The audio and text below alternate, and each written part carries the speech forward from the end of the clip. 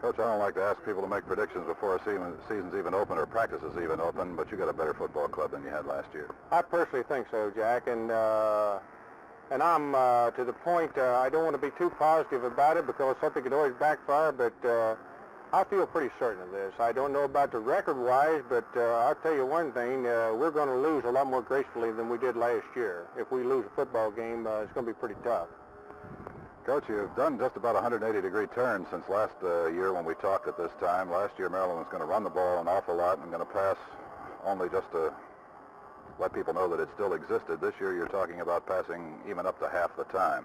I think that had a whole lot to do with what we had last year. We had last year Dennis O'Hara. We had principally a fine running quarterback, and we had people who could run the ball pretty good. In fact, until Thomas got hurt, he and Miller were both in the tops in the top 10 Atlantic Coast Conference in rushing, and we rushed for a record or two in the conference. But we found out that wasn't enough, and we've got to throw the ball a lot. And we have been in Jeff Sugars, I feel, a fine thrower, and he's not the threat to run the ball that Dennis is, but he's certainly a very fine thrower. I think he's a good one.